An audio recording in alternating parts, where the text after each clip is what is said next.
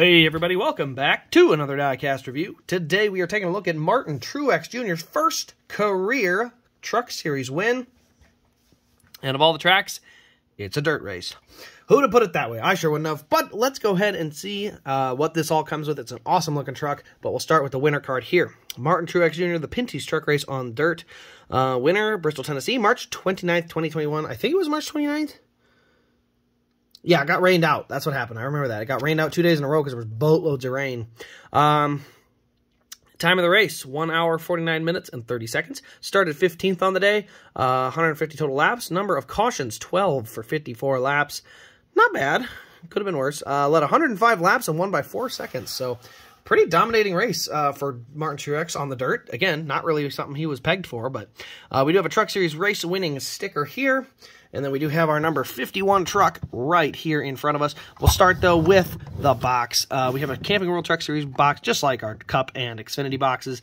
Same art style, just a different logo. And you can see we do have the blue winner sticker and the Raced Win logo. There you can see the render of the truck, all that dirt up front, KBM. I'm not sure if I like this new rendering angle. I kind of like the other one because it showed more of the side. But, you know, is what it is. Total production quantity, 2,136. Plenty of these made. There's going to be an autograph run as well. So there will be some of those out there available at some point. But let's go ahead and take a look at this truck. As you can see down the left side, you can see plenty of the dirt and scuff marks. Up here on the front, caked with the red Tennessee clay. It's a lot more of a brown dirt. You know, up here in Iowa, we have a lot of black dirt. That's why you look at like a Knoxville or a place like that. It's very dark as a racetrack, where this one was much more gray, or not brown, or not gray, brown. It's much more brown and red of a color. So you can see that up on the windshield, very brown, very muddy looking. You can see a little mark up here, but not too bad. I got our number 51. The Auto Owners paint scheme looking really, really sharp in that matte blue. You can see we got Auto Owners Insurance back here, Cessna, TRD, Noble, Sirius XM, tons of sponsors back here, KBM, Rowdy. There you can see the Auto Owners logo there as well. You got the winner sticker up there along with Martin Truex Jr. Camping World on the windshield banner. Toyota on the rear roll bar here. And then we got Truex Jr. on the rear window. On the back of the car, you can see we got Rowdy Energy at Food City. And Toyota, we got Simple Human Sense and Auto Owners Insurance. Not really anything else crazy there. You do have the stickers down there for 18 and 51 for KBM. Also, it does have the dirt tires, something I almost did forget to mention. There you can see we do have the dirt tires under here. So they are treaded tires, kind of rounded looking. Same ones that were on a lot of the other cars that ran, you know, at Eldora. Got Auto Owners Insurance back here. You can see a little bit more mud and a little bit more dirt back here. But he did keep the truck clean. He was kind of far and away the better truck of the day. So not a ton of like wheel marks or dents or scratches, but just, you know, dirt. And dirt's good. So you can see as we go back around to the front here, a lot of mud once you get to the very front.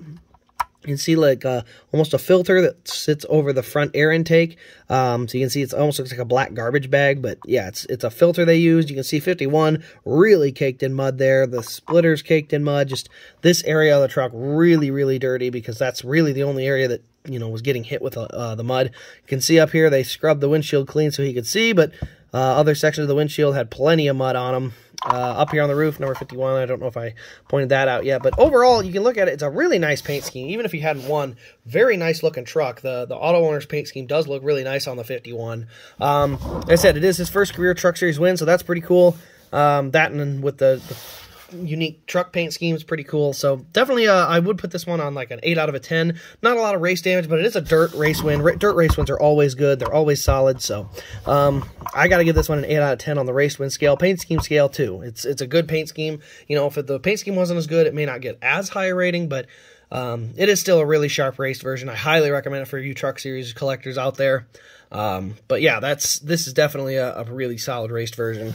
You know, even with the tires. The tires are another one of those really neat aspects. So it'd be interesting. We'll see what the new Toyota looks like this year with the new body they're running in the Truck Series. But anyway, guys, that'll pretty much wrap up this review. Let me know your thoughts in the comments below. Turn on the bell and subscribe for more Diecast content. But other than that, this has been Race Grace. Thank you all for watching, and we'll see you in the next Diecast review.